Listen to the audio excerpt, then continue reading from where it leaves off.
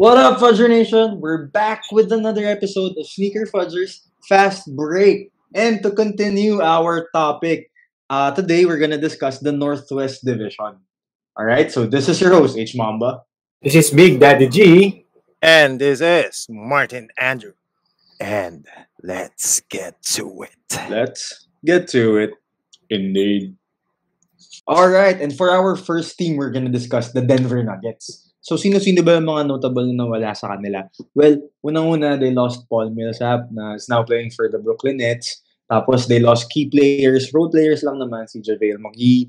Tapos, si Austin Rivers.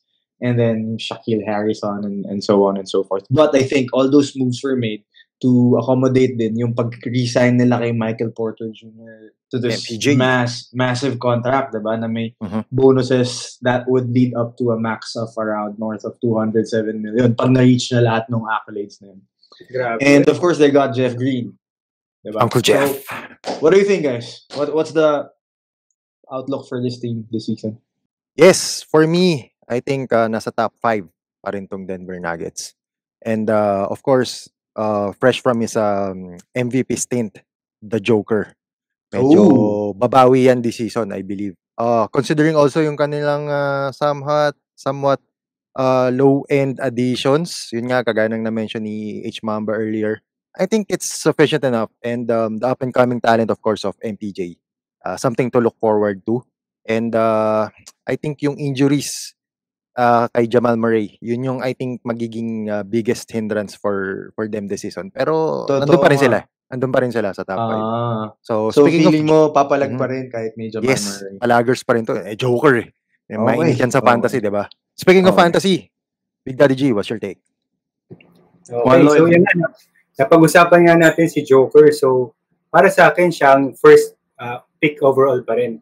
Dahil para sa center position, meron ka ng assist, meron kang points, field goal, 3 points, halos lahat ginagawa na niya. So talagang ang all 9 category. So talagang siya talaga yung number and wala na si Jamal Murray.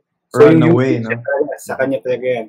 So last time na kompleto niya 72 games. Tingnan natin ngayon kung makompleto niya.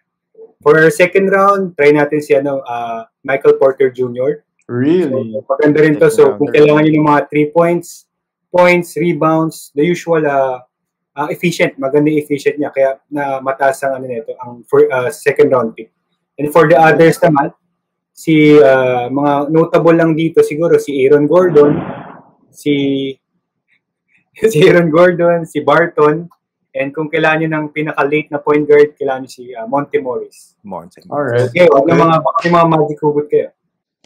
Okay, so wala naman kaming additions doon, but I think yung Michael Porter Jr. sa second round is a bit of a reach for me, even though Yahoo was, I think, overrating him sa mga rankings. And all in all, wala naman. Agree sa mga sinabi mo, Big Daddy G. So I guess that's it for the Denver Nuggets. Alright, and then for our next team, the Minnesota Timberwolves. Notable losses, wala naman. It's a backup big lang, Ed Davis, and for the others, wala naman. Di naman siya kawalan. And then for the signings, wala ring major superstar or star additions or even role players aside from Patrick Beverley, na I think is a good veteran presence. Kasi we all know that the Minnesota Timberwolves are an up-and-coming team. They have Anthony Edwards, which I think is a future all-star already, playing like it nung last part ng season. Then D'Lo, Karl Anthony Towns, Malik Beasley. Ganda. Sarap panoorin ito. Pero what do you think, Martin, sa The healthy Wolves. For them, I do not see them to be a playoff team. Play-in siguro, pasok sila doon. Young and upcoming team nga. So, exciting to watch.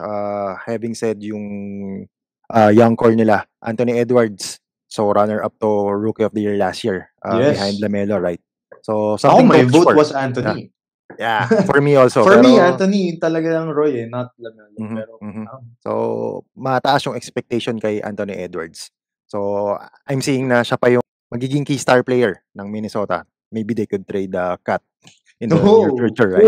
So, pero yun. Such a bold prediction. Yes, sir. Fantasy-wise, Big Daddy G, what do you think?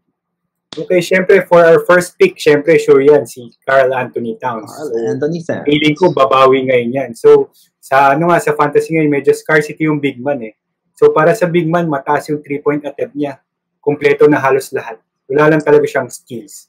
Pero lahat ng categories... Pero you can't have it all, diba? Center na lang si Steve, grabe na yun. Para sa fantasy, first pick na yan. Huwag kayong matakot, nasa 7 siya sa Yahoo. Third, fourth, kung siya, kunin nyo na siya. And then si Anthony Edwards, yung nasabi nyo nga. So, siguro pwede rin, mga third or fourth round din eh. Maganda rin ang feature niya. So, depende kung anong kailangan nyo. Pero ito, alam ko, mas ma-points din naman siya. Tsaka, may skills din, athletic eh. And then si D'Angelo Russell, baka rin mag-redeem din 3 points, kung kailangan nyo ng 3 points, and free throw, and unting assist. Tapos yan, yung mga hugot, sila Michael Beasley. And, Malik Beasley. Tama. Iba yun. Iba yung Michael Beasley. Hit lifer. Si M. Beasley yan. So, kayo pa ba yung naisip na mga magic hugot? Wala naman. Pero si McDaniels, I think, pag binigyan to ng playing time, he doesn't need the ball too much. He can give you like 2 steals, 2 blocks a game with a trickle of rebounds, FG, diba, boards, and points guy. So, pwede rin. Late round flyer. Mm-hmm. And something, yung name na medyo nag-tickle sa aking mata. Kinuha pala nila si Leandro Baltimore. Si Leandro Baltimore. Sino? Hindi, si Leandro Bolmaro pala. Bolmaro. Iba ko ng nilagang pa. Leandro Bolmaro. Napanood ko yan dati. Iba yun. Okay, sige. Alright, and that's it for the Minnesota Timberwolves. Alright, and now for our third team, the Portland Trailblazers. I love this team. Dame time, of course, is something to watch for every night. Key losses, however, they lost Carmelo Anthony because he's now rocking my purple and gold. Yes, sir. Tapos, Enes Kanter and RHJ, Rondae Hollis Jefferson. And of course, they gave up on Zach Collins finally. Parang 73 years na siyang injured sa Portland eh. So I think it's time to cut him. And then additional naman na nakuha nila for me, I think it's an underrated move. They got Larry Nance. So I think he's a championship caliber type of player na would give you a good, spark off the bench, do the dirty work, diba? Clean the boards, defend the superstar of the other team. Tapos, they got other role players like Cody Zeller, siguro pang kay Nurkic kasi medyo pang backup. And then they signed young guns like Dennis Smith, Marcus Chris, and then Tony Snell.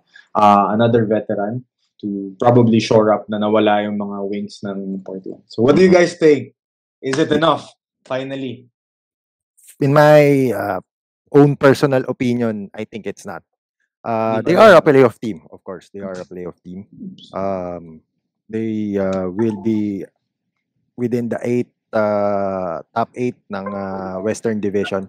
Pero I'm not seeing them to compete in the finals. I think it's not enough yung kanilang mga addition.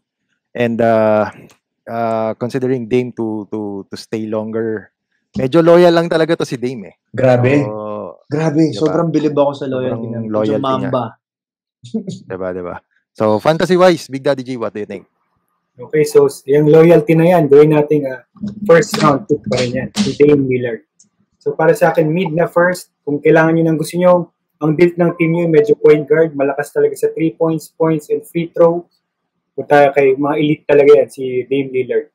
Okay, so third pick, scorer pa rin, or free throw, CJ McCollum. Tapos kailangan nyo ng 3 points, si Norman Powell. Steals, blocks, 3 points na center, si Robert Covington. Rocco. And syempre, huwag natin kalimutan si Nurk, mga fifth round, fourth round, big man. Nurk alert. Assist, block, field goal, basta lang stay healthy siya. And yung mga magic bonus dyan, si Nance, kung gusto yung i-try, Nance Jr. And sino pa ba? Yun lang yung nakikita ko. Kayo ba? Meron Wala na masyado. I don't even think Cody Zeller is gonna contribute sa fantasy teams this year. Unless otherwise ma-injured si Nurkic goes down. Huwag na sana. Mas healthy na. Mukhang masaya si Nurkic ngayon dahil yung bagong coach daw si Chauncey Billups. He's shooting a lot of threes. Medyo naging brolo ang prototype niya. So, I don't know. I think it's a good addition sa fantasy perspective as well. Kasi 3-point shooting big man is rare. Correct. I think that's it. And that's it for the Portland Trailblazers. Alright, for our next team, the OKC Thunder. Ito medyo batang team na to, young up and coming team. They lost Al Horford and then they got Kemba Walker but they waived him. So hindi ko alam, dami nilang pera pang buyout. And I think they're gonna focus on their super young core led by Shea Gilgeous-Alexander. And they drafted this Josh Giddey. He's impressing this preseason. So let's see kung magta-translate yun sa regular season.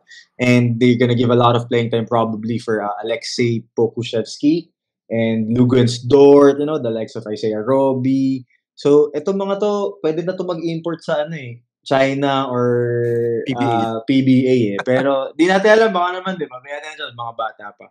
So, what do you guys think? Yeah, for me, OKC is not a playoff team. Play-in, Fringe. So, young movement din sila eh. So, promising rookie, Josh Giddey. May init ang mga mata dyan. Pagsubaybay kay Josh Giddey. And of course, SGA. So, siya yung tinuturing ng OKC na ngayon. Core ng franchise. Okay. So, maybe 3 years, 4 years, if kung yan talaga yung direction nila with considering yung mga young talent. So, maybe they could reach the playoffs. Fantasy-wise, Big G, what you think? Okay, dito sa OKC, since ito yung tank commander ng team, sasuggest ko isa lang, si SGA. Si SGA lang. Siya lang talaga. So, they also got Derek Favors, pero do you think he would even play? Yun nga eh. Siguro pwede, first half of the season, pwede. So, ako, siguro second pick, if unari kailangan nyo na ng point guard, yun lang, medyo hindi matres si Shai, medyo ma-assist still. Wala lang siyang 3 points. So, the rest, okay siya. Pag second round na gusto mo ng point guard, siya kunin niya. And then sa next, siguro yung mga nako picks na lang, si Alexei Pokusevsky. Tama naman eh. Tama naman. Save mo naman eh. Si Josh Giddey. Mga 5th to 6th round kung gusto nyo ng Tapos yung mga end round. Taas ni Josh G. Tapos yung mga si Isaiah Roby.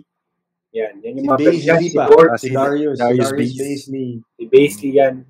Ilang beses ako niyan trinidor sa mga liga. So, negative. Negative na sa'yo. Kayo bahala. Pero malay nyo naman. Kayo ba? Okay.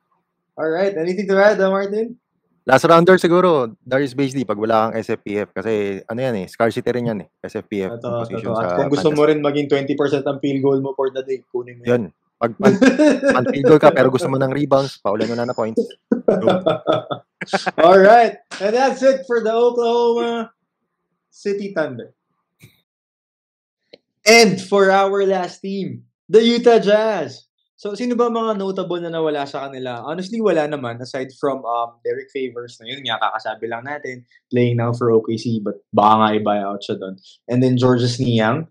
I think medyo na-surprise ako dito kasi he was playing well in the playoffs. A good role player. Tapos pinakawalan. Now he's playing for the Sixers. And then the old guys, Ersan Ilyasova.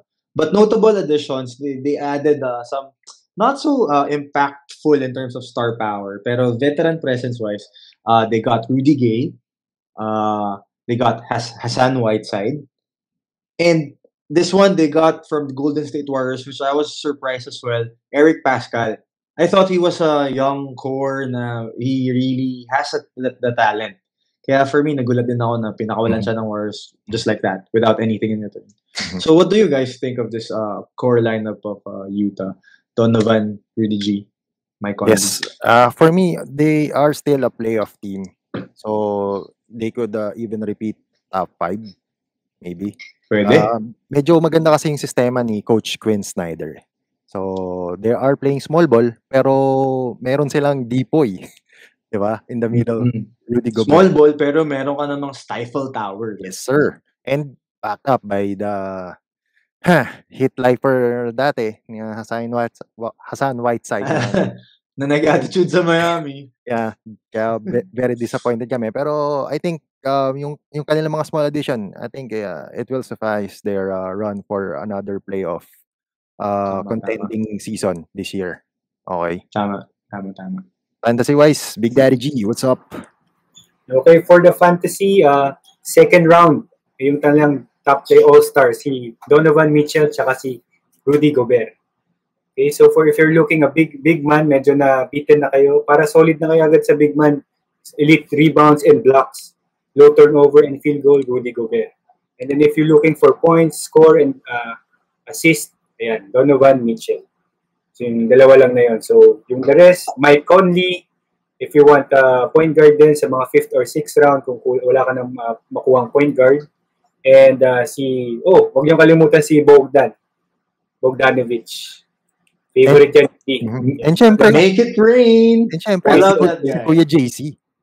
Diba? Ayun, isa pa, si Kabayan. Huwag niyo rin kalimutan. Pero, pwede niyo siya i-combo kasi sigurado yung field goal niyo wasak. So, pag may Gobert ka, pwede, di ba? Medyo mabubuhat ni Gobert kahit pa paano. 7 out of 21 shooting ni JC. Parang pagpasok pa lang ni JC, wala pang 1 minute, nakatatlong tres na. Tatlong tres na yun. Yun yung play niya. Tres na yun. Alright. 6th man of the year. Anything to add, Martin? Si Eric Pascal, medyo na-touch mo. So may nabasa ako dyan, BFF daw ni ni Donovan Mitchell, kaya they pushed to get him. So may balak sila dito. So something to watch for. Okay, I see. All right.